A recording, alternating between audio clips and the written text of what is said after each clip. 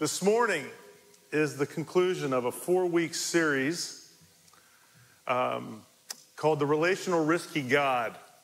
And today's I've been doing this the whole time, I hope, but today's kind of the so what. The so what message, right? This is great, but how does this translate to me? And we've been looking at what God is really like and how different God is than the Greek God version that has kind of swayed the church for literally 2,500 years. And it's the idea that God in the story is both predetermined and yet allows for flexibility all at the same time. God is both outside time. He has a sovereign will. He is omniscient, meaning he's all-knowing. And yet, simultaneously, he has the ability to be inside time and take great relational, emotional. See, Rhonda? Shh. Brian, we're going to have to move her to the back. Risk. God, remember after Adam's sin, in only the 3rd chapter of the entire Bible, God goes looking for him, and he says, "Where are you? And what are you doing out here?" The omniscient one, the sovereign, sets his knowing aside to be in the moment with Adam. It's a lot like when I'm with my grandkids. They're all 3 and under. And I'm in the room with them. It's quite predictable what they will do. That's not quite omniscient, but it's my own version of it. But I never just say, well, Bodie, there's no point in doing all this because I already know the next 10 things you're going to do. I never say that. I step in, I get on the floor, and I allow the creativity of my 3-year-old grandson or my 1.5-year-old granddaughter or my 10-month-old grandson play out their life and enjoy the freedom in that. Or put another way, God is both strategically rigid and tactically flexible. And it's, I think, fundamental in properly understanding the story and thus understanding the God that we have come to know and how he relates with us. And it's unfortunate the church has adopted a very imbalanced approach to just how predetermined our life is. And as we said before, this is rooted in Greek philosophy. It's a theology that permeated the church with the early Greek philosophers like Plato and Socrates. And it's holding to the idea or the concept that God is one rather than to the essence that God is a trinity of oneness. This is a huge difference.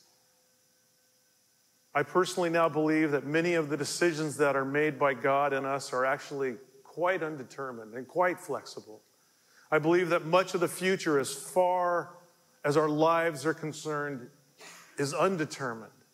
This God, unthwarted in his commitment and in his ability to return humanity back to its intended grandeur and connection within, union within the Trinity, stands ready to hear our laments and our cries and our longings to get on the floor with us, as it were.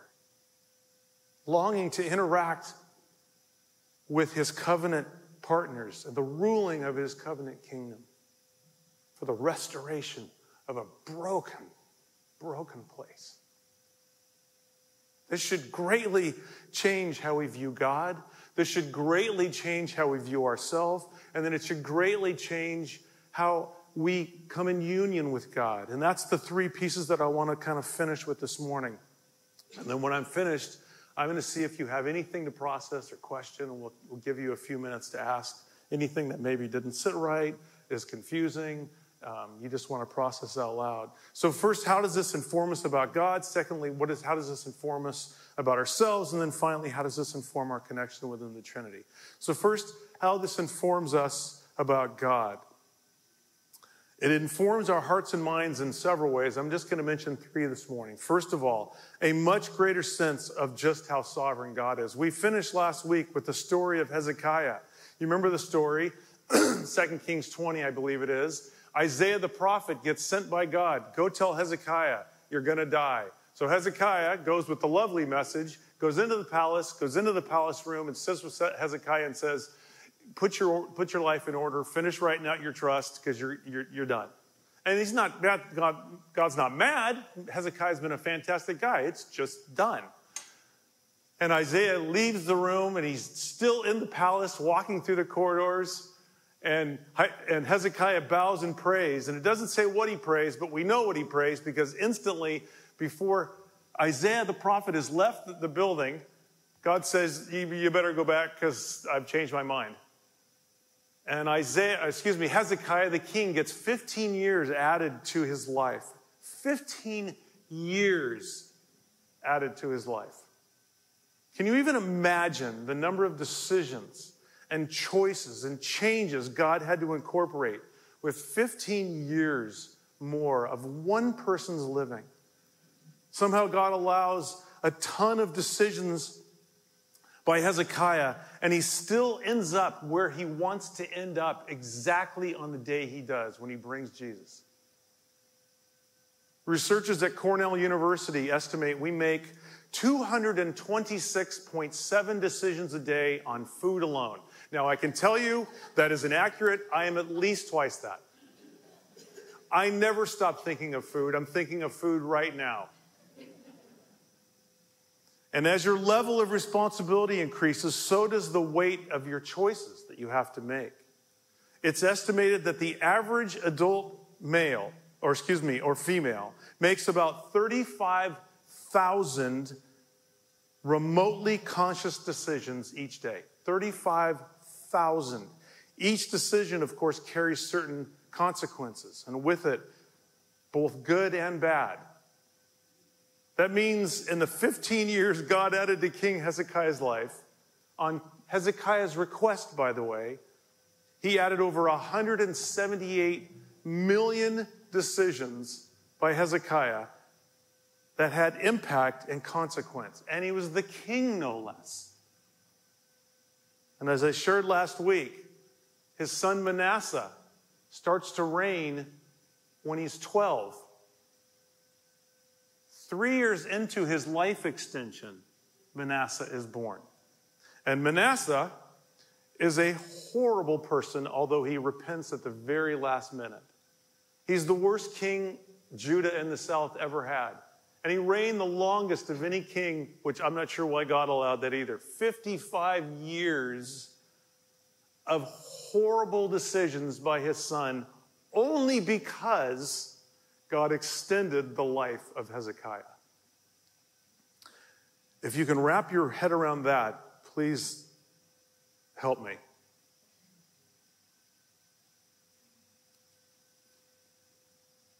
This requires great flexibility and shift on God's part. Yet his overall goal to restore humanity was never affected somehow by 178 million more decisions by one particular person. Rigidly strategic, but tactically flexible. That's sovereignty. That's the God of the Bible. That's the God that we were almost quieted by, that we just sang to. You see, if God has everything predetermined, and no matter what we do, he just plows ahead, I suppose that's impressive. But that would make him nothing more than a puppeteer. But if God accounts for every thought we have, valuing each movement within our hearts and minds, and still never takes his hand off the steering wheel of salvation and restoration, that is a massive God. Greg and I were just talking about this. We have this tendency to be frustrated when God steps outside of our box. Isn't it true? We love to have the lines around God so we can define him, but God is not definable. God is explainable sometimes, but God is not to be defined. This is sovereign. Second of all, this series informs us that he never does anything that is not internally motivated for the other. His DNA is love. That's what it says in 1 John. That's his is. We talked about this. God never acts not out of relational love. So when life goes south, loss of health, loss of job, loss of finances, loss of relationships, loss of clarity, loss of direction, it is not because God has suddenly distanced himself from you. Rather, life is ugly. The world is fallen. The prince of darkness rules this earth. And here's the one we just added in the last 3 weeks. People, for relational freedom's sake, get to make up their own mind, which, by the way, can adversely affect you. All of this comes into play in your life. So, if God doesn't do what we want at the exact timing we want, in the exact way we want, there is something else going on. But we know what it is not. It is not that he's unloving. Something else is in play. As I just mentioned, other people are making decisions that affect you. What you may be seeking may not actually be good for you in the moment or in somebody else's life around you. Or here's an ad for you. Perhaps even this difficulty is necessary for God to accomplish the grand plan of saving humanity. See, here it is. There is possibly, I'm not saying it's always, there's a whole list of things of why life doesn't work. But there's a possibility that there's something so important in the part you are playing, in your struggle, God will not immediately remedy your problem. In my personal opinion and from my understanding of the story, there's really one main reason God is rigid, and that is saving humanity and bringing us back into oneness with them, Father, Son, and Spirit. So think about that. If God doesn't immediately or ever solve your issue, there's a possibility it might be because you and what you are going through are so integral to the restoration of humanity, he cannot do it. That's mind-blowing. That's called meaning. Does it fix your problem? No. Does it elevate your significance in the moment? Oh my gosh, yes. You see, there are momentary times when God takes us from the corner of the stage and he moves us to the middle. He highlights our life through our suffering to make him known, to fix what is outside these walls. And that you could be a part of that. Does it hurt? It's horrible.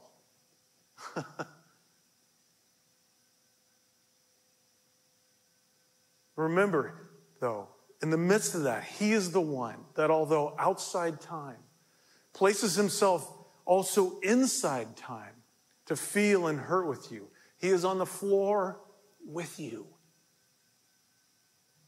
He is not an uncaring chess player, sacrificing a pawn on the board to simply turn the queen over, but instead a loving father, knowing that his kids have to endure difficulty to restore humanity.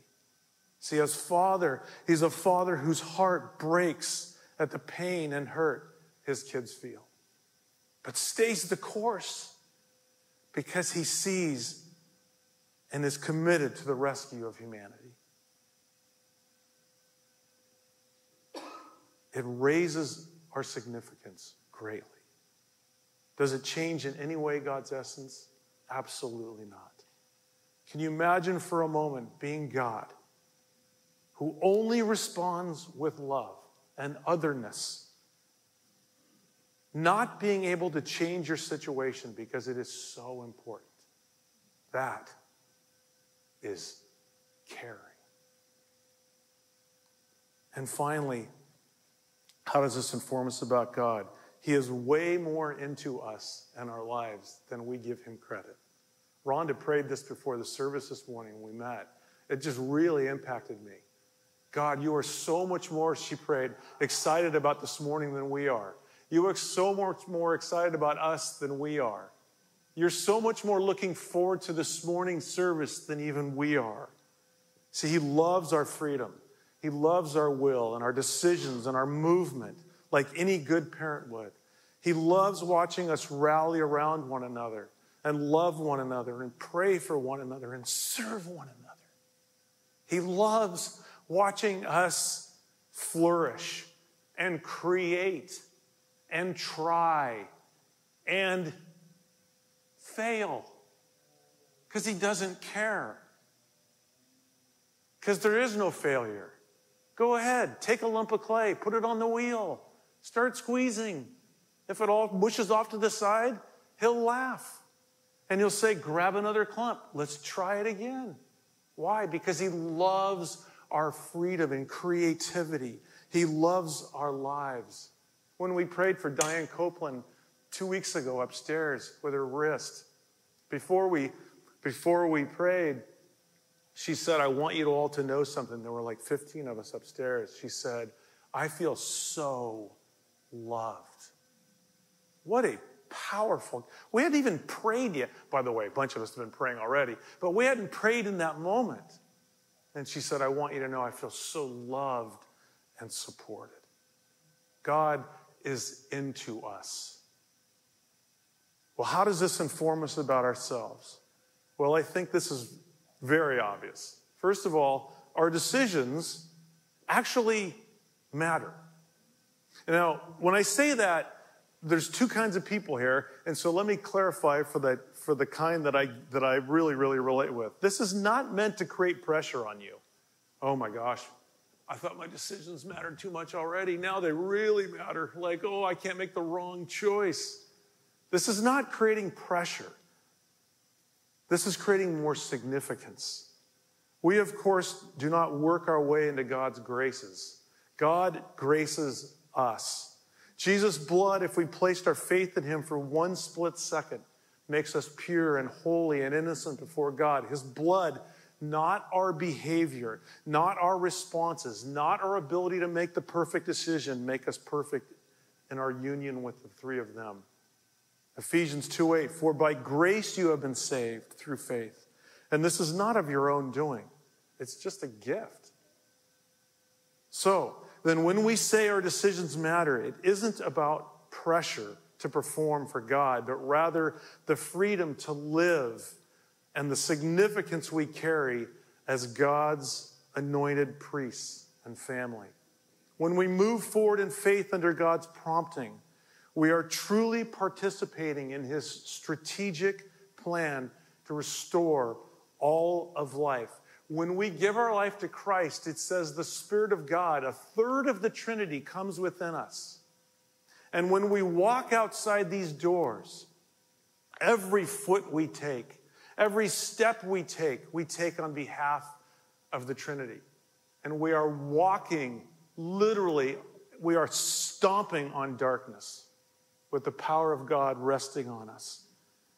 When we give a cup of cold water in his name, we are rewarded because we are acting out of the essence of our Trinity-given DNA, which is not a word, but I'm going to make it a word today, otherliness. I've added it now in my word check.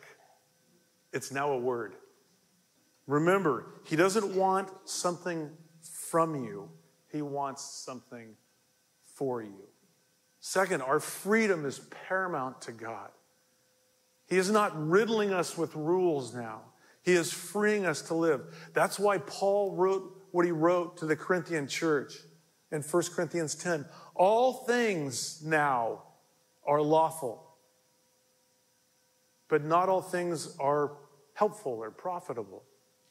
All things, he says, are lawful, but not everything builds up. Let no one seek his own good, but the good of his neighbor.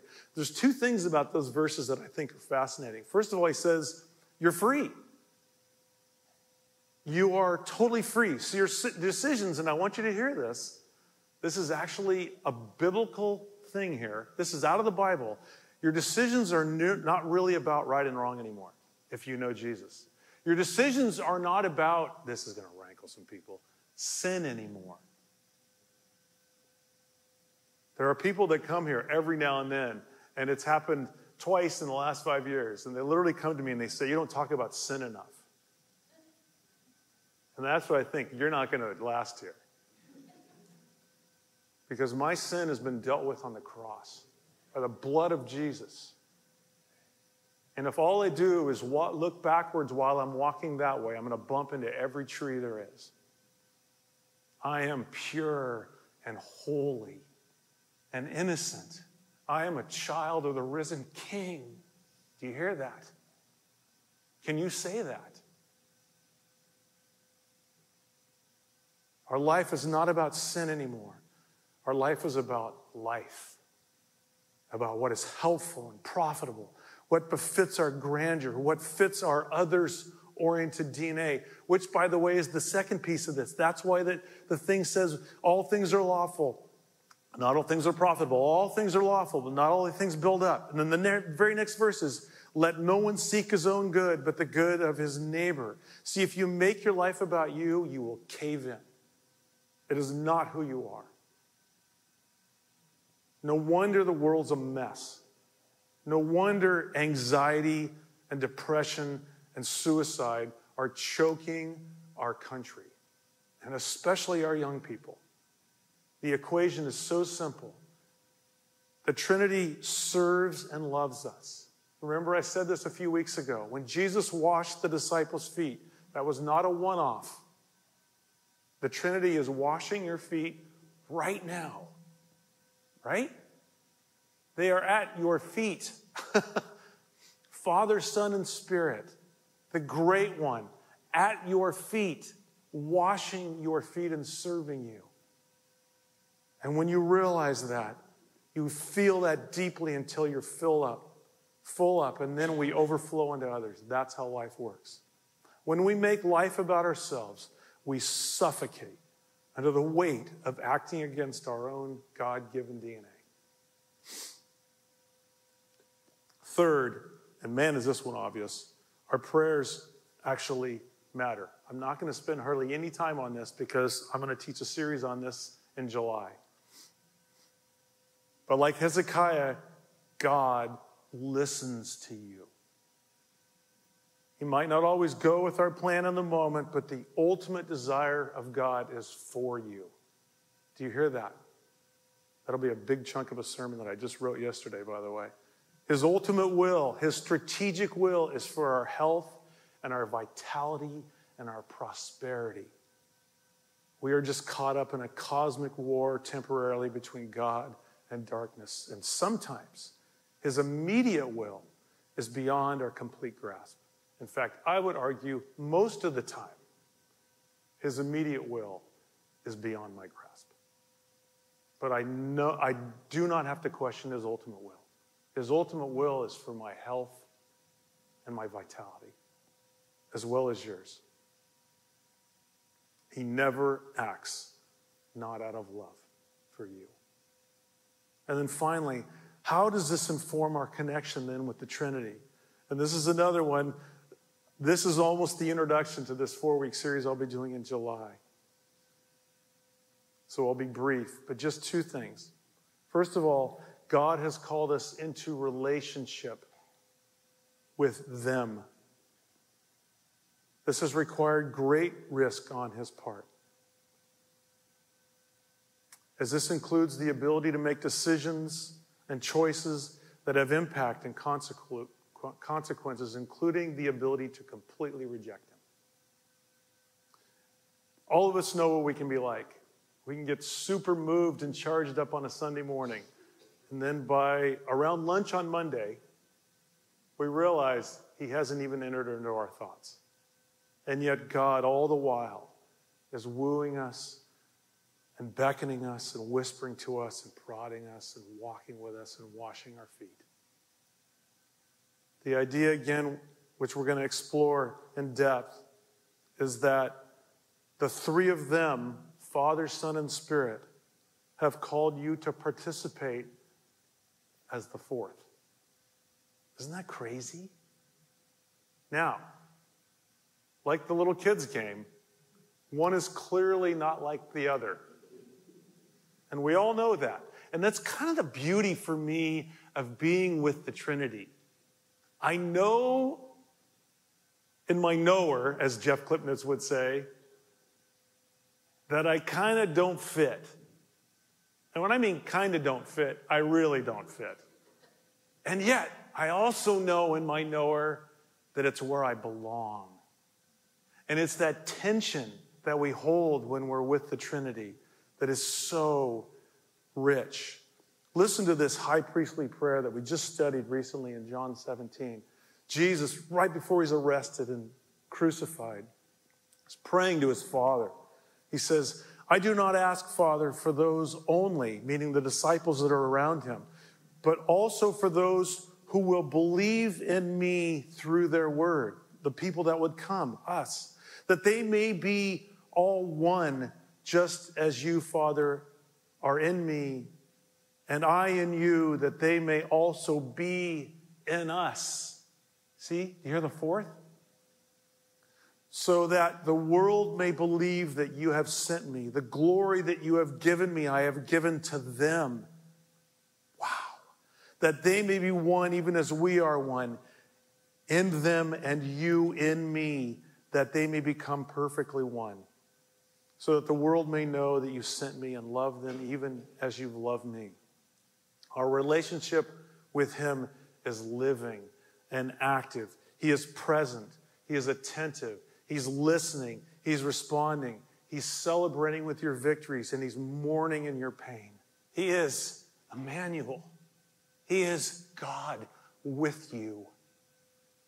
You have joined in full participation within the life of the Trinity.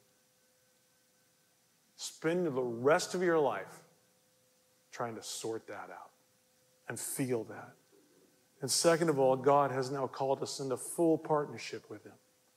It's like a father inviting his son to build a fence. My dad always used to have us outside working, partly because my dad hated to be alone.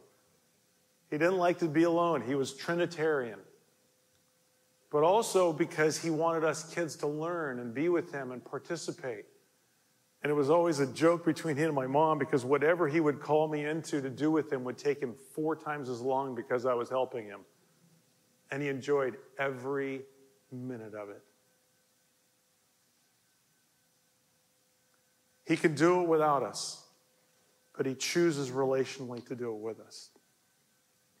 And our participation has real impact and consequence on the redemption of this broken world. John 17, I in them and you in me, that they may become perfectly one, so that, what happens when we join as the fourth? So that, here's what happens, the world sees it, and they know that you sent me, Jesus says, and love them even as you love me. Isn't that cool? You know your witness, you know your greatest effect you have on this world?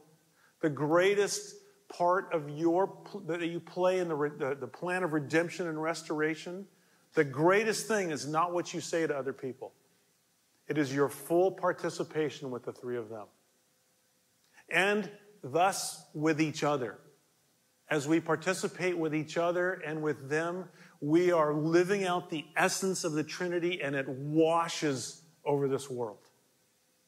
Isn't that cool? Let's pray. Father, sitting before me is the royal priesthood. Your royal priesthood. Everyone here with a collar on. But not a collar of slavery, but a collar of pure identification with the three of you. May we feel that. May we wear that. May you change how we think as a result of these explanations you've given us. And all God's people said, amen. Step up. Thanks, Doug. You're welcome. Now is our opportunity to ask questions. Perhaps you have a question on your mind from the series over these last 4 weeks. Maybe it's a comment. It could even be something as you have thought this through or put some of these things into practice to hear from Doug. And I saw a hand already. And I'm thankful because sometimes when you go to an opportunity for questions, it could get real silent and real awkward. I thought that's why you called me up here. Maybe. Well, if it's going to be awkward, let's get the awkward guy. That's perfect. All right. That's perfect. But I see someone's hand. I know this is a little different, by the way, but it's like Journey upstairs. What, if anything, changed in the Trinity of oneness while Jesus walked the earth above us? And then what, if anything, changed among the Trinity of oneness with the cross, resurrection, and Holy Spirit? It looks like we're out of time. Let me see if I understand your question. You're saying, what changed within the Trinity while Jesus was here? And then the second part of your question is, what changed when Jesus returned? And now that the Spirit is available to all of us. What changed? Boy, that's a good question. Really?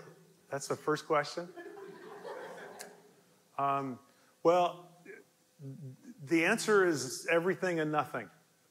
There's a Jewish answer. Ellen would be so happy with. I'll start with nothing. Nothing changed because they were still in love. So even though Jesus sets aside, if you will, even though, remember Philippians 2, even though he emptied himself and doesn't grasp onto his divinity and comes to earth, but really what we looked at and we saw both in the John series and in I think week 1 is that he was actually explaining God to us. This is what God does. So nothing changed because nothing changed between the three of them. Jesus said, I do only what the Father tells me, and he only did what the Spirit empowered him to do, which is still the way it is, I think, personally. But mostly because he emptied himself as a man. So that's really what changed. What changed was Jesus set the scepter aside. And so a third of the Trinity now does not hold rule. And so Jesus lived our life. He lived under the power of the Spirit. So when Jesus has somebody come up to them and they're blind and they say, Son of David, have mercy on me, I think two things took place as a man. He said, Father, is it your immediate will? I already know your ultimate will. Is it your immediate will to heal this person? And I think the Father said yes.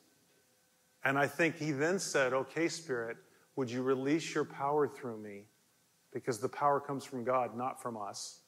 And so I think that was different momentarily. Does that answer the question? Yeah. And then when he returns, the Father hands him the scepter of rule again to make everything right. And so I think Jesus can then act out of his own power because he has not set that aside to become human. And so that's about the best shot I got. And so let me just follow that up. So it sounds like because of the infiniteness of God, the Spirit's availability to us hasn't really changed anything either, because that's just... No, other than there's a weird nuance in the Old Testament about the Spirit not necessarily being permanently residing, and now he's the Arabone, he's the engagement ring that we receive, and he cannot be taken away. That's the only difference. Yeah. But I think Jesus had to live differently. I think he lived differently when he was on earth. We were rewatching parts of the show from last week. That one episode he was all exhausted. Yes. And it was clear he was exhausted. Yes. It was clear He was exhausted. he was not. And part of his exhaustion was if there was a line of 1,000 people, I personally believe, and we'll talk about this in July, that every time he said, Father, how about this one? And the Father said, yes. And he said, okay, Spirit, release your power and heal them. The difference between him and me, I say the difference, one of 8 million, is that he has a better sense of the immediate will of God than I do. I still pray. Anyway. All right, we have That's another the best question. I got.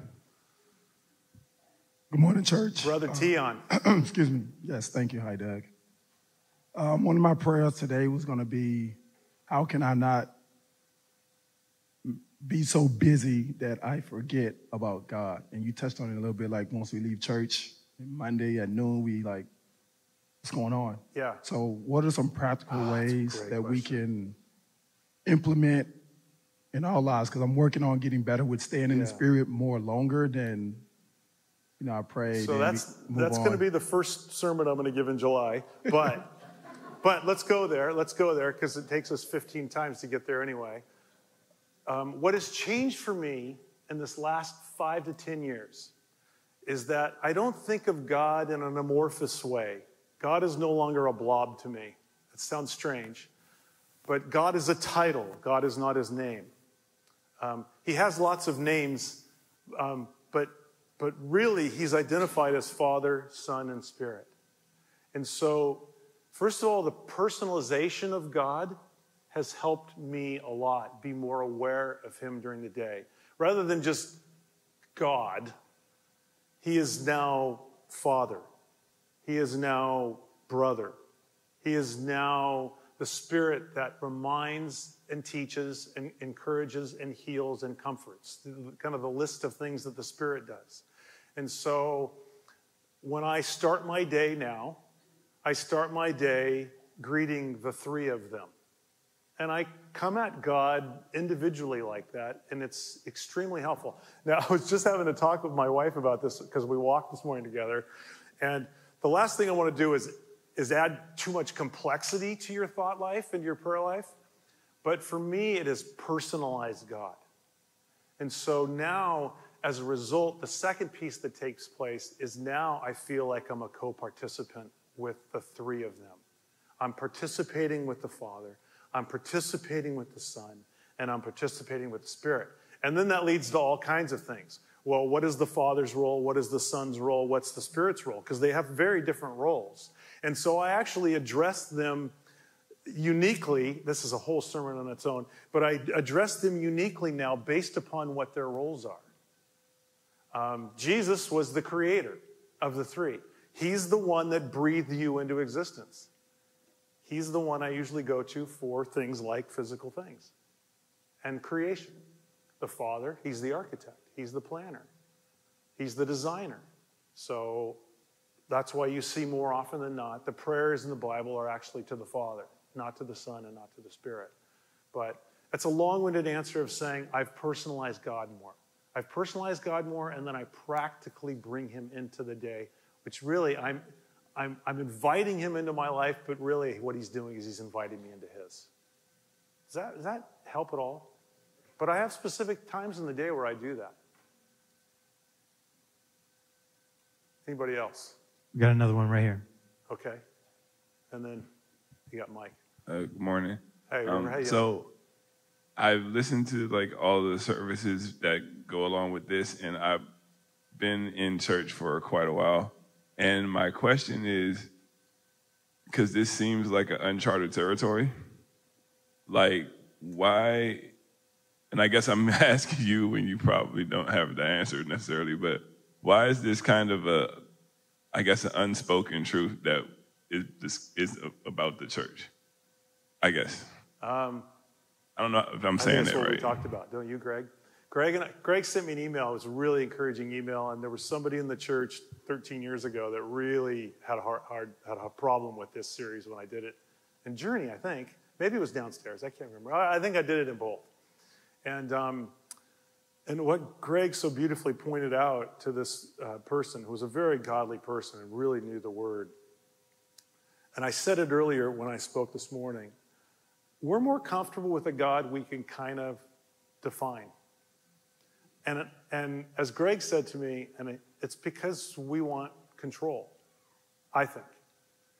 When God is suddenly outside the realm of my ability to manipulate and control and define, he's a bit frightening, right? Do you remember what was the line in the Chronicles of Narnia? Is he good, right? Is he safe? And the answer was, oh, he's not safe at all. He's good. He is always, always others focused, but he's not safe. If you've been walking with God for more than an hour, you should know this. I mean, as I just said, he might not remedy your life-suffering problem right now because it could be tied to the restoration of humanity. Means he painfully has to watch you suffer. That's terrible for him. It also feels very unsafe. But he's good. And so the problem is when you start blowing up the lines on God, he gets a little frightening. But the problem is you have to bring in his goodness with his undefinability as well. The bigger he gets, the scarier he is unless he's good. If he's for us and his ultimate will is for our prosperity and health. Ultimately, you will all get a better physical body. My poor wife has had the hardest year. She's been riddled with dizziness, just horrible, horrible dizziness. And then she broke her back a few years ago, and her back keeps going out. And she's just been in pain, and it's just been not a fun few months, you know? So it's kind of like, God, like, what are you doing? Well, I know his ultimate will is he's going to give her a new body. And I know he has the ability to heal her right now. But he's doing it slowly over time, but then it stops, and it's like, what are you doing? Well, I got to just believe he's good. He's good. There's something else going on. The reason I think we fight that as a church is just a lot for us to take in. Go ahead. All right, I think we have... More? Do you have time for... Yes. Two? All right, because we'll come back over here to John. Okay. I can't believe I'm getting this many questions. I'm really proud of this church. First of all, thanks, Doug. I was there 10 years ago or more when you gave this, and it's really kind of changed the way I interact with God. I appreciate just the essence of your message. But I have a question today about, and you just answered part of it when you were talking about your wife and her physical problems, but been praying for a family member for health for quite some time, and for whatever reason, God has chosen to let that go on for a while. And but what does he want us to do with the way we feel about that? I mean, it's really his problem, but I'm so concerned about him. It's a burden for me as I think about him. And what does he want me to do with that? I think, did everybody hear that? I think we have to hold life in tension. Because there's almost never one truth taking place. There's many truths taking place. I think you have to hold the truth that God is capable of healing. I think you have to hold to the truth that God's ultimate will and his immediate will are not necessarily the same. We have to be able to pray like Jesus did. Here's what I want, but I want what you want. Here's what I want, but I want what you want. There's a whole section of a sermon that I wrote yesterday too. I think we have to hold in tension that God is good. And so if what I'm seeing does not match that, it doesn't change the equation. That God is good even though the immediate is not taking place like I want. The second we let go of the goodness of God, we're really in trouble. It's bad enough that God doesn't feel safe all the time, but if God is not good, we're hosed. Right? So there's at least three things we have to hold in tension. We have to hold in tension also the truth that we do carry the burdens of each other. It's going to feel like a weight. You know, I feel weighted for this church. Now, I'm not saying that as a complaint. It's a beautiful thing that I feel weighted. You know, I don't sing a lot of times in the service before I preach because I'm honestly praying for you. I feel the weight of God, of wanting God to intersect with you and meet you and heal and comfort you. It's the same thing you're saying for this individual. That's a beautiful thing. How horrible would it be if we were individuals that were so narcissistic we don't feel empathetically for the weight of others? That's a God-given Trinitarian peace that's inside of you. And so I think you have to hold all of those things simultaneously in tension.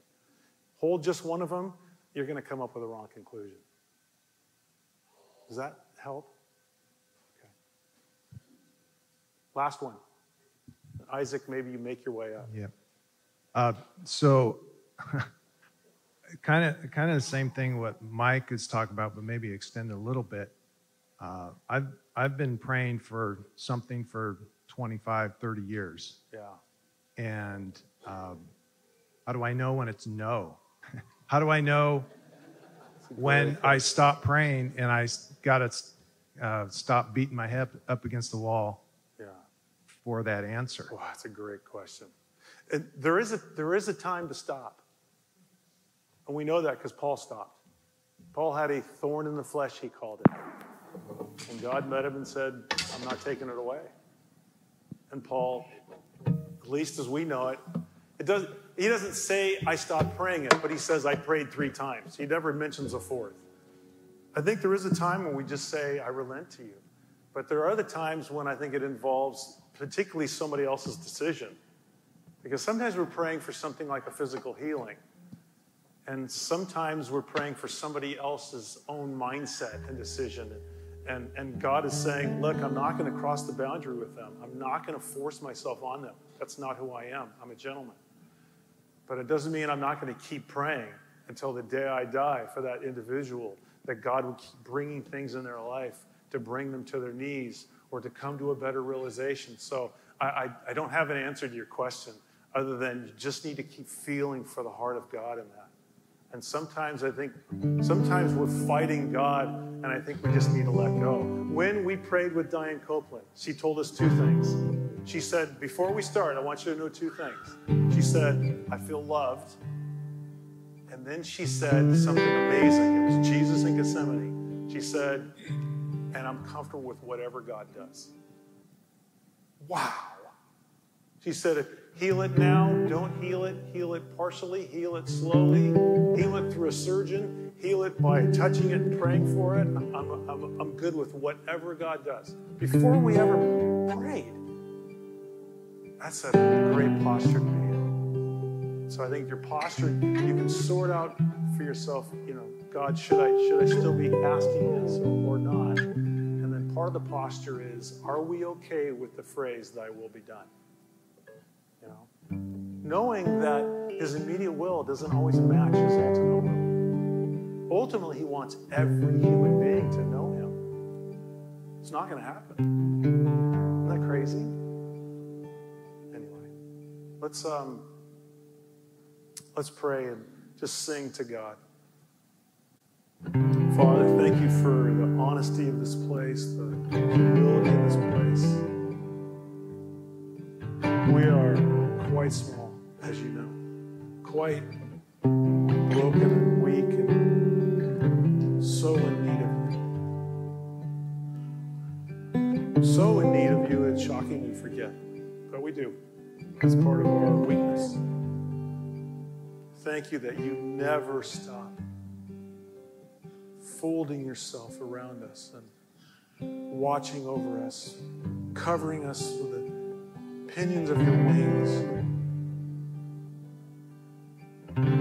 giving us shade in the heat, warmth when we need it. We love you and we respond to you as best we can as we sing to you now.